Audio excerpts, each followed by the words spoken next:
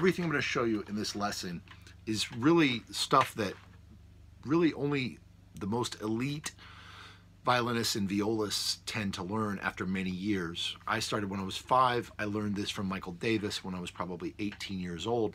And it was the type of change that I had to make that was a huge shift. It's like breaking a lot of habits. It reminds me of Tiger Woods, who took a year off so that he could change his golf swing, even though he was #1 in the PGA at the time. But he realized that by changing some habits, he could get more accuracy or more power from his swing.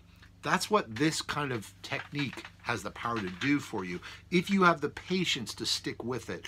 And I think you should spend 5 to 10 minutes a day